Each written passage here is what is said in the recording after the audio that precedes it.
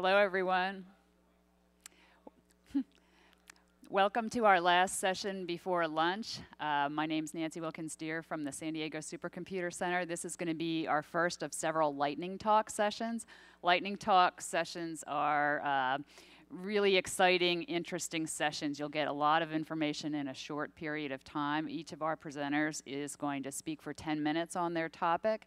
We'll hold all the questions to the end, and likely going into lunch because of the way the schedule is so far. So each of our presenters will introduce themselves, and they're going to shift rapidly from one to the other. I'll be timing them, and we'll have them get their information across to you in a compressed and interesting way. So with that, we'll let Eric go as our first speaker. Hello, everyone. My name is Eric Shook. I come from the Department of Geography at Kent State University. And today I'd like to talk a little bit about a new programming language that we've been developing as a collaborative effort with a number of individuals to help lower the barriers to entry for CyberGIS. I'd like to acknowledge a number of people. They aren't authors on the paper of the presentation because I'm presenting some ideas that weren't vetted by them, and I didn't want my crazy ideas associated with their nice names. So if you disagree with some of the ideas, it was probably mine. If you thought the idea was good, it was probably one of these folks. So to get started, I want to give a little bit of a background, especially for our computational science friends in the audience, on cartographic modeling. This was a conceptual framework introduced by C. Dana Tomlin in the late 80s, early 90s. And it really kind of captures or gives a conceptual framework for spatial data processing. And it starts with a procedure, which is a sequence of operations. Computational scientists would probably call this a workflow. Operations, input and output, map layers, generally 2D rasters, but could also be points or polygons. The operations themselves can be classified as local, focal, zonal, or global. And this really describes the spatial extent when you're calculating an individual location within a layer, whether you're going to look at just the values at that location or potentially neighboring locations. And then embedded within the operation is the function itself. This is where you're actually doing the calculations in the individual locations, which give the power of spatial data processing. So if you're trying to incorporate something like cartographic modeling into a CyberGIS where you're really trying to leverage parallel and high-performance computing systems, you run into three fundamental problems. So first, where does it fit? Within the conceptual framework, there's no real space, because we go directly from layer to location, to incorporate something like spatial domain decomposition, the standard way that we would tend to decompose a 2D raster to fit it onto a parallel architecture, right? And even if we had that space, it's really complex to implement. It's a little, I would say, above the threshold of typical GI scientists to be able to implement spatial domain decomposition, manage all of the parallel executions, et cetera, et cetera. And that makes the third really difficult, right? So we've been talking about developing a pipeline of professionals and incoming students into this domain, and it's very difficult to teach these concepts, as I ran into in my CyberGIS class last spring. So to help overcome some of these challenges, we've been developing the Parallel Cartographic Modeling Language, PCML.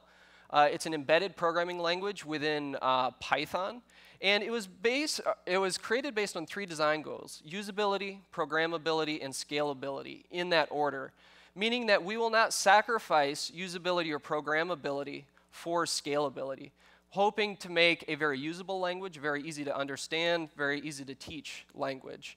I can't get into the details due to the time, but I'd like to give a couple of highlights. It extends the cartographic modeling framework, which is familiar to most GIS students. It's implemented in Python, easy to use, easy to program. It's already available in GitHub. It's a very alpha release, but it's under active development. And the last bullet point, I think, is the most important probably to this audience. It supports automatic parallelization. And this is how we can have it be usable and programmable for students. So how can we do this? First, we introduced a concept of a subdomain, while not necessarily novel. Introducing it into the cartographic modeling framework along with a number of other model operators enables PCML to be a little simpler than previous languages.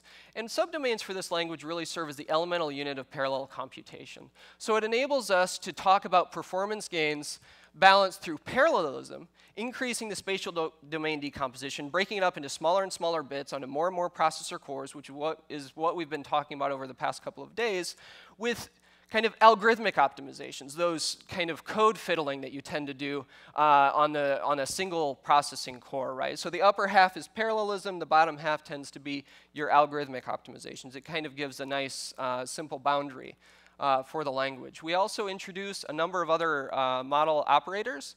A scheduler manages the parallel execution of a procedure. Decomposition manages, is how we decompose a layer into one or more subdomains. We have an executor, which manages the processing of subdomains. Just as you have an operation to a layer and a function to a location, you have an executor to a subdomain. We also introduce iteration. The ordering that you process individual locations within a subdomain can influence the overall performance. So making this explicit in the language has been very important. So to give a very simple example to kind of illustrate the idea, and we can talk more offline, you can find me afterwards. We have a 6-line example implementing local sum in PCML. The first line, you classify your operation, local, focal, zonal, or global. This gives us information to determine decomposition, right? The second one, we're going to name our operation or our function, in this case local sum. It's going to take self, which if you're not used to Python is very common. I know it looks strange. It takes a list of locations that we're going to process and a list of subdomains associated with those locations in case if we need additional information. Then we're going to, in this case, loop over all of the locations in our list, extract the value v, add it to our sum, which will be ultimately returned. We can use it just like any other Python function after writing those 6 lines, local sum, layer A, layer B, layer C, and you get automatic parallelization.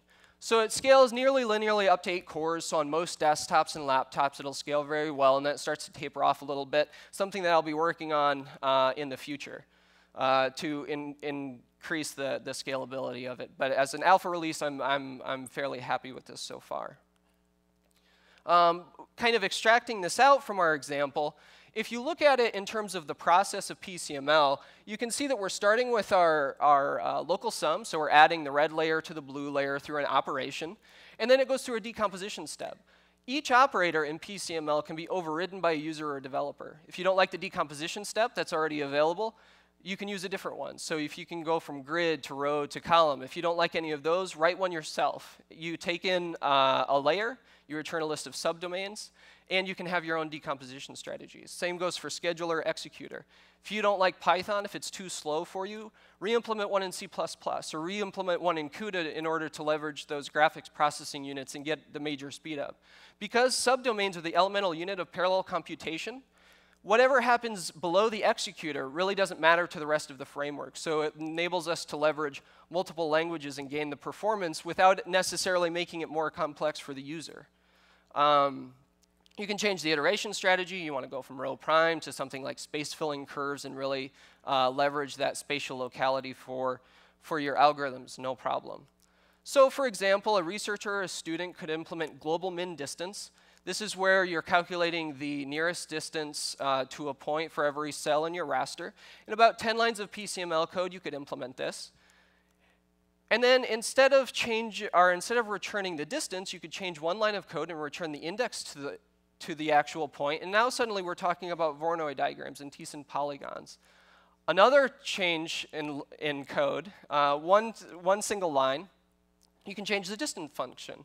Instead of using Euclidean distance, we can talk about Manhattan distance and a number of other distance functions and how they can influence the output of our individual operations. And you're not stuck to one operation. You can do this with any of them because all of the code is exposed. So suddenly students can look at the operation themselves. They can make small modifications to the code. They can see the output instantaneously. This also works for parallelization. You can change the decomposition strategy and compare the performance. Now, one thing that I want to spend a minute on is something that's kind of been boiling around in my head as we've been working on this language, is actually broadening it out. So cartographic modeling was introduced as kind of a conceptual framing for spatial data processing, right?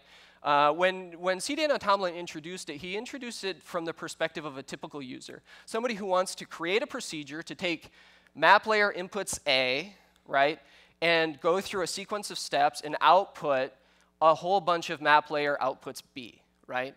But from a CyberGIS scientist, a computational geographer, a geoinformaticist, whatever you want to call them, our focus generally is something a little bit different. Here we're, of course, interested in the applications, but we're also interested in the scheduling, the decomposition strategies, the execution strategies, the iteration strategies, and the interplay between the spatial characteristics of the data, the parallel and computing performance of the computers, and what that means. So something that has been boiling around in my mind is creating a parallel cartographic modeling framework in order to really frame some of the discussions that we've been kind of thinking through this conference. And of course, just like cartographic modeling, it's not going to work for every problem. It's not going to work for every single case. But I do think that it might give us kind of a base frame that we could start really honing in some of these discussions, at least from a common vocabulary. And with that, I think that my 10 minutes up. So I'd like to thank you for your attention, and I'll take questions either at the end or you can hunt me down later today or tomorrow. Thank you.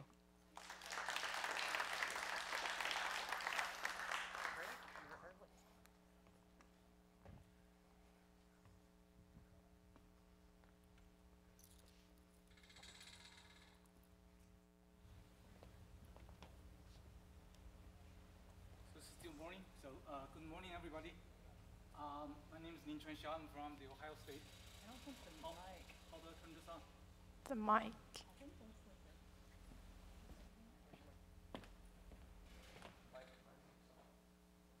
Probably. Is it better? Yeah. Okay. Okay. Now I can hear myself. Okay, my name is Ningchuan Xiao. I'm from Ohio State University, and before I start this, let me confess this. So when I submit the paper to this conference, so I didn't really know what geodesign is. So after having sit in this room for a couple of days, now I got the idea. So I don't think it's a stretch to make a statement like this. So we are living in a world in the world of geography that is designed, and very often these designs are arbitrarily done. Now, what do we mean by that is, you probably are in a county, and the county boundaries, they are artificial in a sense. It could be drawn in a different way.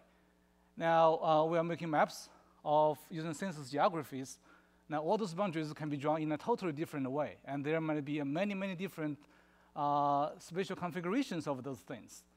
And of course, we vote every few years, and there is something called congressional districts, and that is an American thing, and that is drawn arbitrarily. So, so that's what I meant. It's not a stretch. It's actually real. So, spatial aggregation is one of those designs, including what I have just said. Census tracts, which is basically the spatial aggregation of census blocks and census block groups.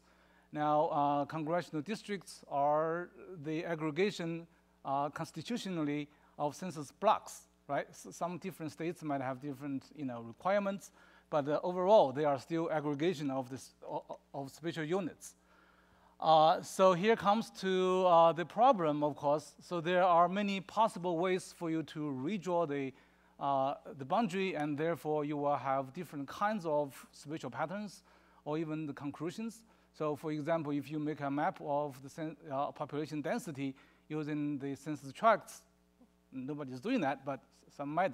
So you might realize that the census tracts might have a different look if the boundaries are drawn differently.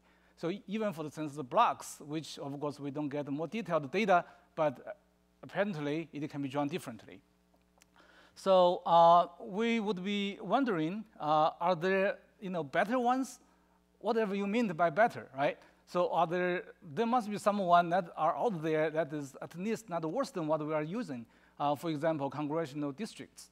There are lawsuits every once in a while, and apparently there are different ones that people would see from different angles. So, so the questions would be, how many are those things? And there are many of them, so I use plural, right? So, and how to find them efficiently. So it's not like, we want to find one optimal spatial configuration, which may not exist, but the matter of fact is there might exist many, many different, a diverse set of optimal spatial configurations. And that's the problem. So once since I'm here, I want to warn you that I'm not going to present any solutions that come with the problems. So how many spatial aggregations? Well, that's a question depending on how the spatial units are connected with each other. Now, if they are all fully connected, that means one unit is connected with every other units. Then the total number would be what we call a Stirling number of the second kind, which is a huge number. You will see it a little bit later. Now, so that's the upper bound. So you can get more connected than that. Now, there's a lower bound. If all those units are linearly distributed, so no more unit, so each unit has no more than 2 connected neighbors. So in that case, the number is lower, and it is it's what we would call a n-1 choose k-1. And there are some other numbers. I'm not going to go to that one for more detail. So this one shows you the number of total districts, which is the big N, and the number of total units, which is the big N, and the number of districts or aggregations you want to make. So for 50 spatial units, to aggregate them into 5, your upper bound, you're looking at the upper bound of 10 to the power of 32. Increase this one to 300, and we are looking at 2 to the power of 207. And you can see this thing goes exponentially when the number of n increases, and the 10 to the power of 400. What does that mean? That means you won't be able to see all the spatial congruences in the lifetime of human beings, probably. So keep that in mind. Let's put this into a perspective. 1 year has less than the power 10 to the power of 8 seconds. So if you are able to handle 10 to the power of 32 districts spatial aggregations in 1 second, now you are looking at so if the total number increased to 300, you are looking at 10 to the power of 170 some years, which is a lot of time. So so what I mean by complexity of spatial aggregation, this is it. So this is a huge number of possible aggregations we are looking at. And of course, it all comes down to the computational problem, because we still want to find the other ones. You don't want to be handed down by some other people. This is the congressional districts you have to vote for. There might be some other alternatives. Now, to solve the problem, we can look at the problem as an optimization problem, and then we can solve them using what we call the exact methods. But there are, soon you will see that is miserable. It won't help. So we will look at some ways, sort of the intelligent. I'm not going to say this is intelligent design, but it's intelligent search methods for us to find different kinds of spatial aggregation, spatial configurations. And then the last thing, the last way we solve this, which has been done very often, is humans. Now, we always are talking about the humans are competing with the computers. And this time around, actually, it's the computers. We want computers to compete with the humans. Now, if you look at this, congressional districts around the country, there are a few states. They have perfect congressional districts. That means the maximum difference of people between districts is 1 person, right? So algorithms right now cannot do that. But still, let's see about how algorithms can do. So this is a table that tells us how we can do with using the exact methods. All those italic numbers are the runs with different configurations of a different number of units. This means we can't find any good solution in 1 day. And it won't happen in the next day or next 100 days. So exact method is probably we should write off. Now, so we developed a method called a give and take. Basically, we we draw a line and we swap between the units. This is one of the examples I'm going to use. So this is a hypothetical population, total population. And we are going to create 100 units based on this side's population so that we want to equalize the population between those units. And then we are going to look at a second population. So this might be total population. And this might be the minority population. So so here's the result. And this one shows you two kinds of different plans where how the minority population would be mapped out. And apparently, if you compare this map to this map, the pattern is similar. Okay, if you hold this one as the truth, this one would be the artifacts. And you can see some kind of, the centers might shift around, and the patterns might be different. Now, these are only two examples. There are hundreds of those things, as you can imagine. So my algorithm, our algorithm, I should say, right now can handle this one in 1 minute. This is 1,000 units for 100 to aggregate to 100 units. Now I feel like this is probably the bottleneck we are looking at because we need to generate hundreds and hundreds of those things, so it takes a lot of time. So I think somehow the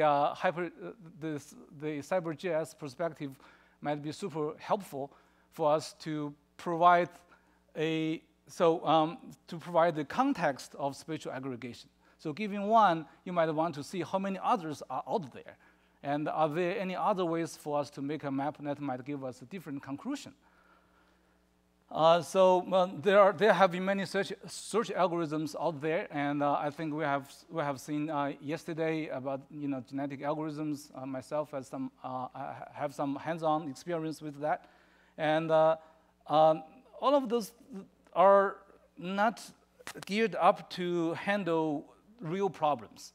So, for example, the real problem would be in Franklin County in Ohio. It has 22,000 census blocks. And we only have hundreds of census tracts.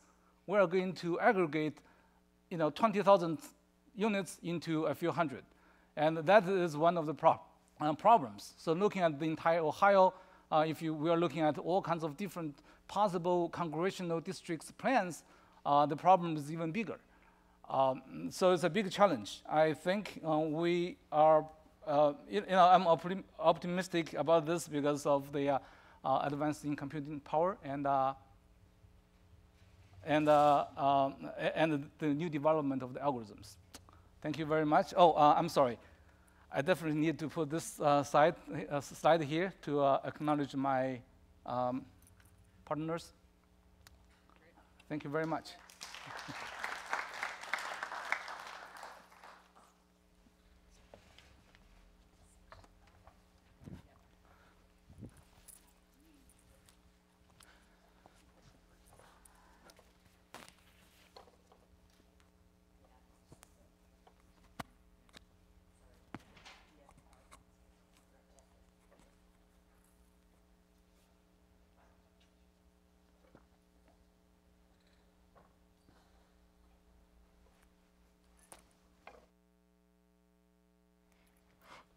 So, okay, good morning, everyone. My name is Mu-Ning Wang. I'm coming from the one we call domain scientists. I'm from the School of Forest and Environmental Science, University of Washington. So compared to those computational-wise speech we heard a lot, just want to apologize here. I'm not going to give you another really exciting computational advancement here, but I'm trying to exploring the capability of using CyberGIS doing the case synthesis to exploring the spatial dynamic, spatial temporal dynamic of the sustainable systems. So the outline here I'm going to present includes what actually the sustainable system we are looking for here. The case synthesis, what is our data set? What is the purpose, the method, and the workflow out of that? Since we are also talking about the spatial temporal dynamics, we know there are the geodesign for the thinking process or the models.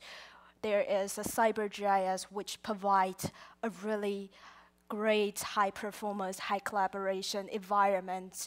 So we are trying to do those conceptualized comparisons and figured out what is the strengths and future extension that CyberGIS can provide if we are doing the case synthesis, if we are cultivating the knowledge from the cases.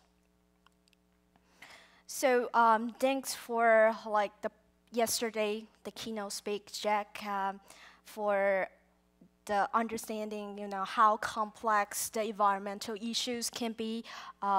The Louis providing the full supply, full security, great talk about that.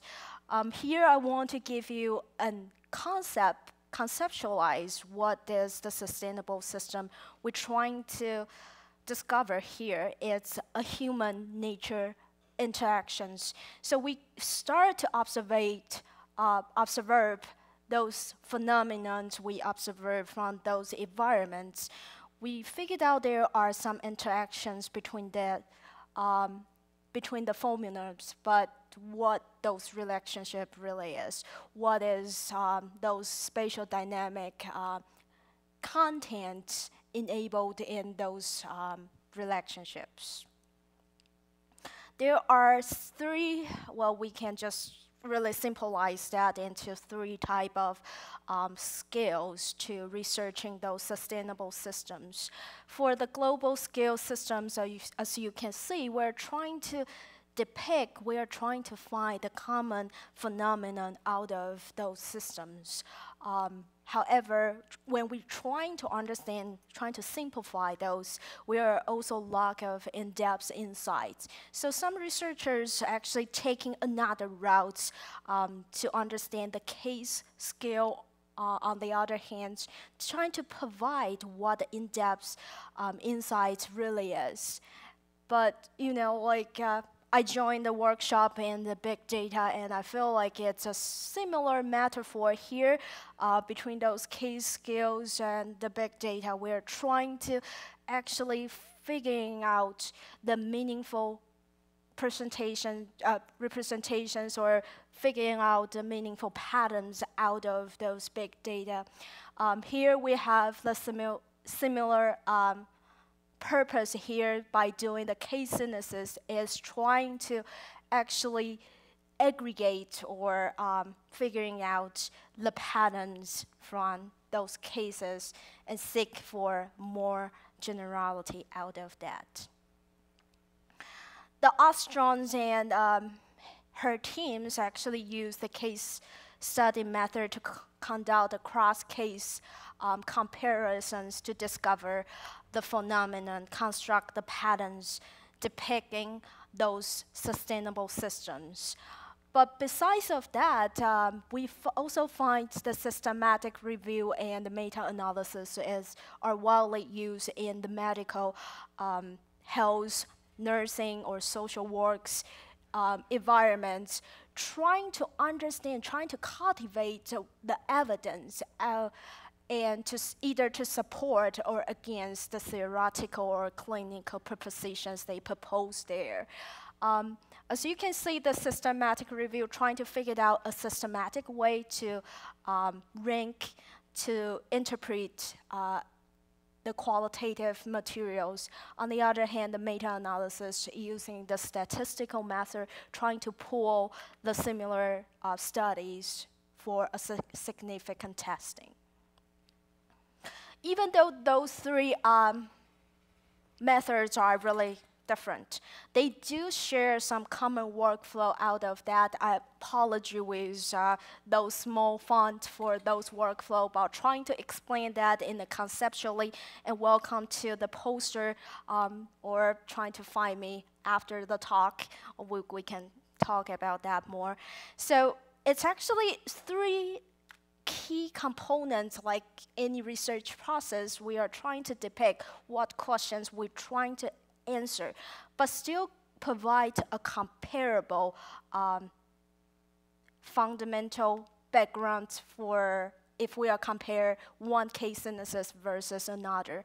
So the first thing here is trying to depict the meta categories.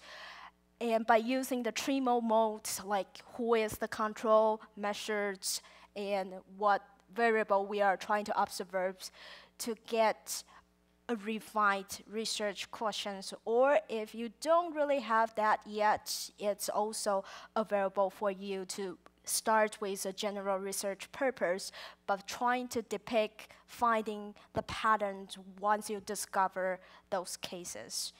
So the second case for case collections and organizations, as you can see, I will treat that as a decomposing process of those cases by using the unit of analysis. And so we are basically taking those case contents into different pieces and reorganizing them based on the coding framework we had.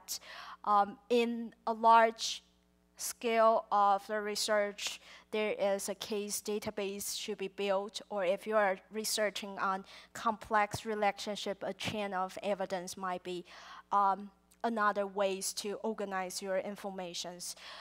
The last portion of that is the analysis and synthesis process, which we are trying to make those decomposing pieces into reassemble them in the way where we can find the patterns, we can find the similarities, the differences out of that by get the visualizations to understand what is the nature going on there.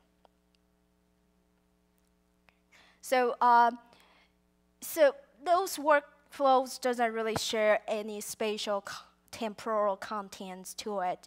So we also take a look, what if we want to depict the spatial temporal relationship out of that. So we trying to explore the capabilities among the case synthesis workflow, the geodesigns, and the CyberGIS. By coupling and comparing the concept of that, we found the geodesigns for the representation models. Even most geodesign projects has the predefined questions. The representation model is also a way where you refine your questions, where you understand the nature of your cases. The process model, however, it's a ways to decomposing it, understand the process underneath those cases. For those patterns, finding matchings, you can use the change impact models to understand the content and even make the decision out of that.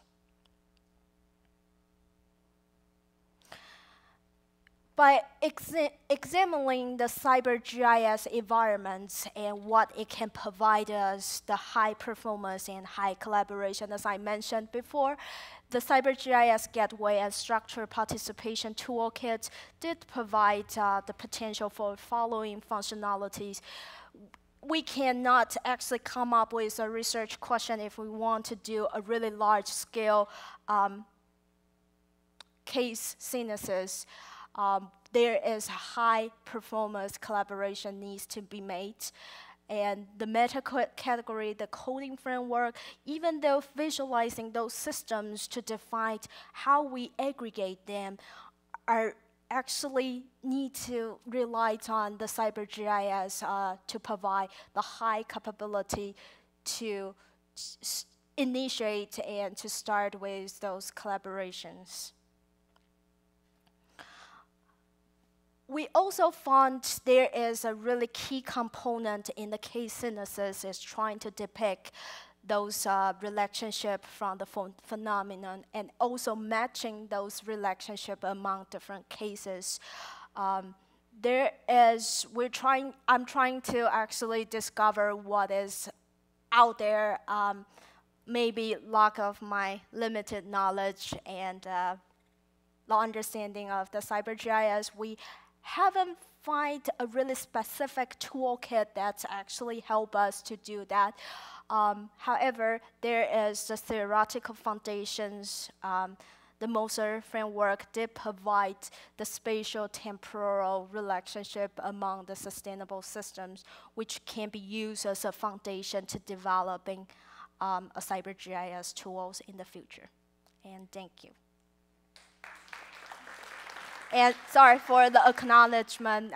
Thank you for the funding agencies for that, to make this trip work. Thank you. Sorry. Thank you. And can everybody hear me? Okay. For the ones that I haven't met, my name is Gonzalo Espinoza. I'm a PhD candidate at the University of Texas at Austin, and I'm presenting a statistical analysis and of the soil moisture in Texas.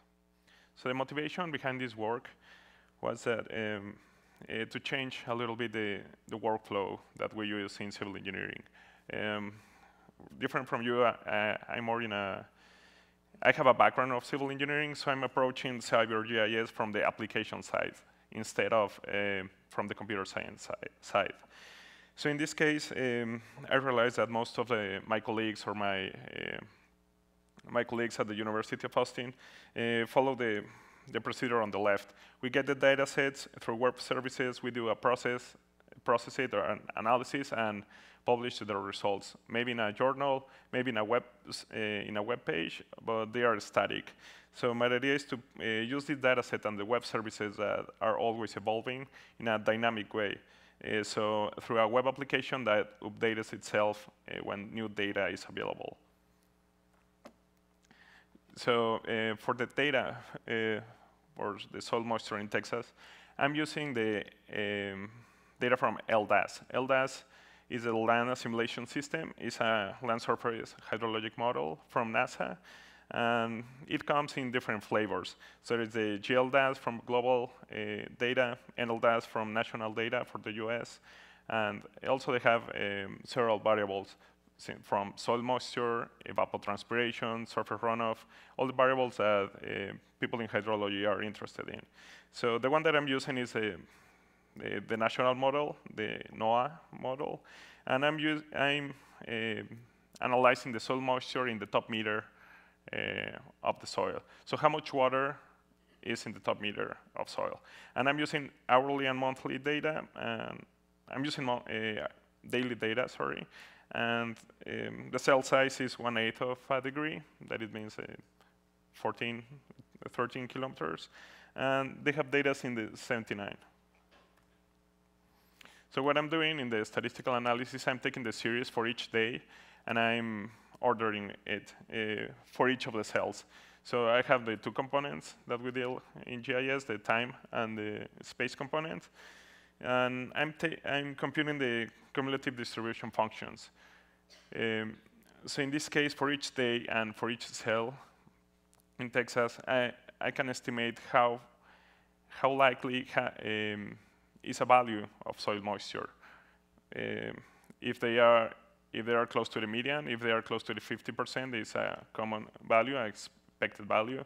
If they are under the 20 percentile, that means that it's a dry value. And so the implementation of the web application. In this case, the web application consists in three main areas: the client side, the cloud, and the server. In the client side is, well, each of us can access the application through a computer with internet access. But behind the scenes, there are two main components. One, server, the server component that deals with the data from NASA. So I'm accessing the server, the web service from NASA, and the other component from a server at UT Austin, at the Center for Research in Water Resources. So over there I have the layer with the latest information. And in the cloud, I'm using the Microsoft Azure cloud. I'm using the storage account to store the statistics, the cumulative distribution that I talk about and I access it through using the web app framework Django. As we mentioned before in this conference, for people that don't have maybe a computer science background, Python is a really easy to use language, and we like to stick with it. So enough talking, and I think I'm going to do a small demo. So this is a web application that you all can access, the texasolmoisture.azurewebsites.net. And first, we see that it was updated last week. So we're looking at the values from August 13. So these are the absolute values of soil moisture in millimeters. So it's the equivalent water content. So dark blue means that it's wet, and light blue is drier. But this, what we know, for example, that West Texas is usually drier than East Texas. So in order to compare the values, we can see the deviation from the mean. That is an anomaly. So in this map, I'm showing the anomaly from the mean. Blue values are that the anomaly is positive. I have more water than I usually have. And yellow and red values are negative anomaly, that I have less water than I usually have. This map is important because, for example, for drought conditions, we can estimate how much water is needed to reach normal conditions. But additionally to the anomaly map, I also have the percentile map. The percentile map shows how common is this value compared to the historic time series. So in this case, white values are normal expected values, and red values are extreme dry conditions, or below the 20th percentile. So in this case, if I click in the map, I can see the statistics in a pop-up, and I see two plots on the right. So on the right, so the plot on the top right side is a cumulative distribution. So I see the dotted line is the current value. So I see that it's under the 20th percentile. So it's actually the 2nd percentile. So it's really dry right now in this part of West Texas. And if I see the bottom chart, I see the historic. I see the last 30 days. I see some rain events that happened, but it didn't help to recover good conditions in the soil moisture. So in other case, if I click in a point that has normal conditions, I can see this in the cumulative distribution function, and I see that I have normal conditions there, and I can track the rain events when they happen, and also how much they influenced in the soil moisture. So going back to the slides. Ooh. Oh, here I am. All right. So the applications of this analysis is, for example, for extreme events. In one side, I have the drought.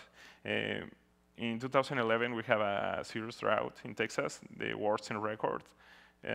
Well, compared to the one in the 50s, it's really similar, different scope. But if I analyze September 2011, we see that the 95% or 97% of the land in Texas was below of the 5th percentile. So we have extremely dry conditions that can be shown with this analysis. In the other side, from the extreme events, we have floods. Also in Texas, south of Austin, we have a big flood during the Halloween night in 2013. Okay. So we can explain this flood with several reasons, but one of them is that the soil was soaked with water from the previous rains. So when this rain event, this storm event happened, the soil couldn't get more water, and everything converted to runoff. So the storm event was expected, but they didn't expect having this extra runoff. Just as final concluding remarks, exposing these large data sets through web services help not only scientists, also the public in general, to realize how the conditions are in their area. Also the percentiles used in and the CFD distributions, I think assessed a better way to our understanding of how dry or how wet are the conditions, rather to the anomaly or of the absolute values. And well, there is more work remaining in this project, as included more variables. The next one that I'm going to include is evapotranspiration, and complete that geostatistical analysis, how the conditions vary with space and time. Variograms depending on space and time, sorry. And the application mainly for floods and droughts. So please visit the webpage. I'm happy to receive any comments, and I'll take questions afterwards and any day during the conference. Thank you.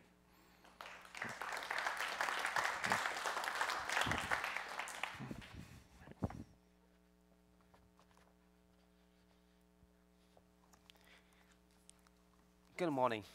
I'm Chen from NUDT China, Changsha. And our research team is focused on the technologies and system design for higher performance geocomputation. This work is supported by the National Higher Technology Research and Development Program of China, also known as 863 program. This presentation reports our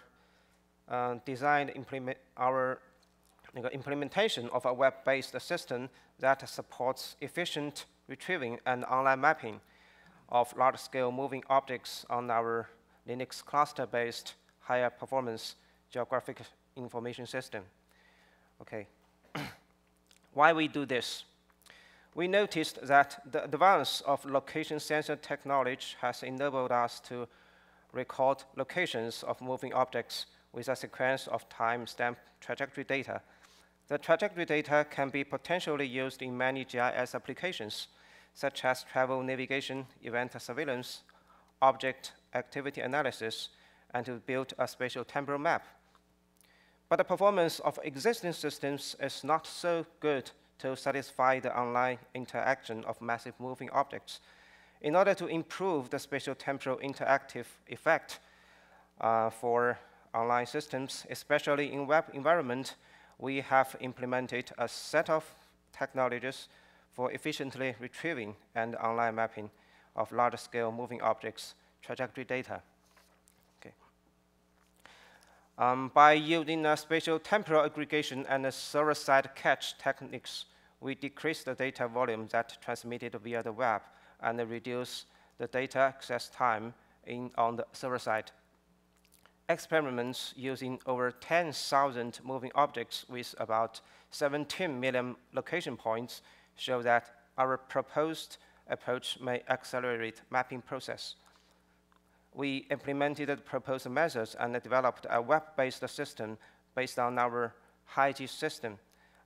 Users may interactively draw rectangles at the web browser to query and map millions of moving objects in remote geospatial temporal data repositories.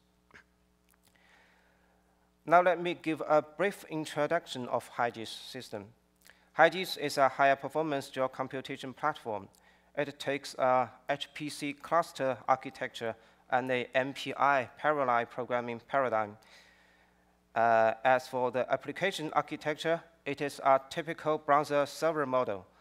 All the functions and modules were implemented on the server side, and it is composed of 3 main parts: the parallel geocomputing parts, the spatial database parts, and the parallel control parts.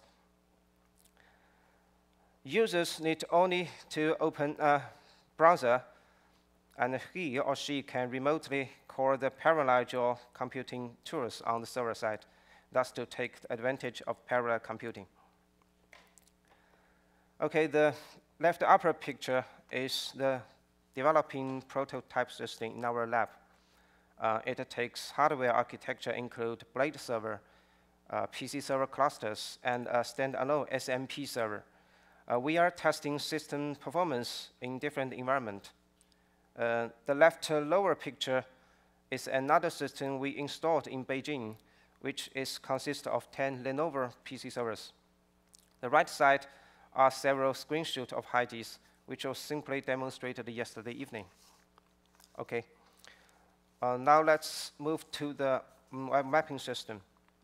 The system architecture is illustrated here, which include 4 components: the data management module, retrieving processing module, ST-cube generation module, and the interactive visualization module. Data management module received the trajectory data of moving objects, and to reconstruct the trajectory data according to a spatial temporal data model and save it into database with the support of a HyGIS storage service. Retrieve processing module converts the spatial temporal retrieved request into structured SQL statements with spatial semantics and execute them in HyGIS system. ST-cube generation module aggregates retrieved results into a data structure called ST-cube, which is a multi-dimensional blob and contains the selected objects in given geospatial and time range. And the interactive visualization module is designed and implemented for sending retrieval requests for spatial temporal data cubes and displaying the cubes as dynamic maps in web browser, as well as to offer a variety of flexible retrieval methods. Since massive amount of moving objects are difficult for mapping online, to reduce the huge volume of mapping data that were transmitted via the web, we proposed a data structure called ST-cube to use aggregation techniques for spatial generalization and abstraction of moving object dataset. The method is based on calculating the integration of a location point in a tile area. The aggregation result conveys essential characteristics of the movement, such as the number of cars during a given time period. The degree of the aggregation can be controlled through a set of parameters. The semantics structure of ST-cube is described above. The basic idea of ST-cube is to reorganize moving objects into a set of hierarchical spatial temporal units, just like a spatial temporal grid index.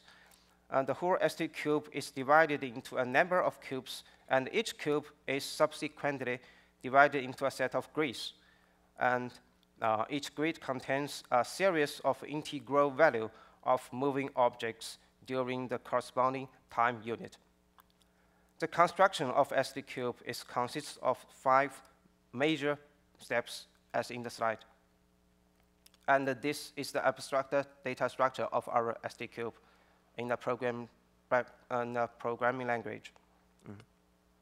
Moreover, we found that the construction of ST-cube is also a relatively time-consuming task, especially for some fixed query of interest, such as tell me how the taxis of Beijing were moving during Spring Festival 2014, or how the taxis were moving of each weekend in July 2014.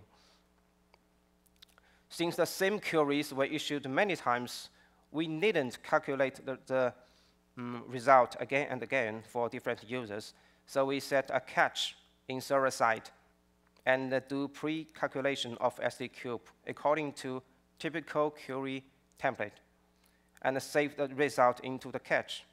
Each time the mapping query issued, we first check the cache to find if the result is already in it. If so, the result in each cache will be returned first.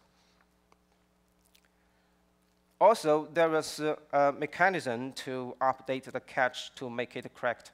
All the cache maintaining maintaining routine could be parallel.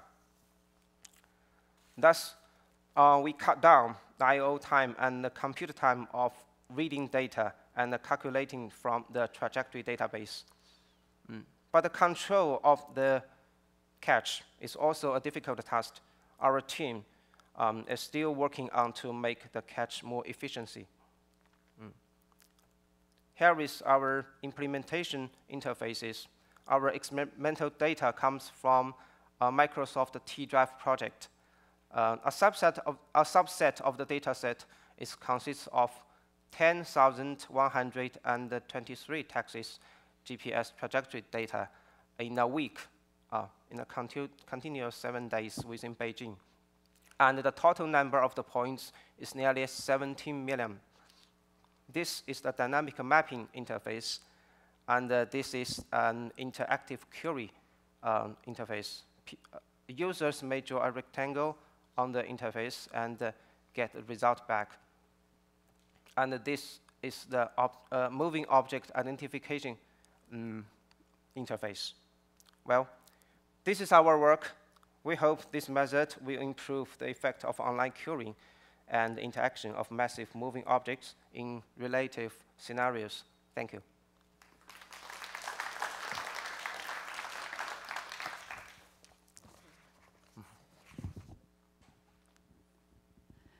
I'd like to ask Xiao if he's in the audience. Do we want to take a few minutes for questions? I know right now we've got about 45 minutes available for lunch, so I don't know if there's anyone in the audience who can answer whether that's enough or not. Yeah.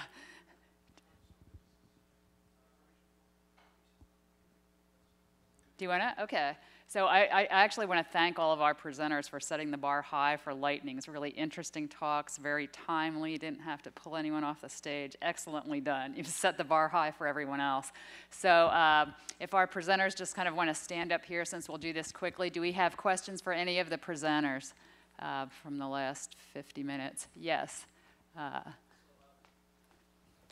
I'll just repeat it. Yeah, go ahead. So about the ST data structure, the cubes data structure that you had.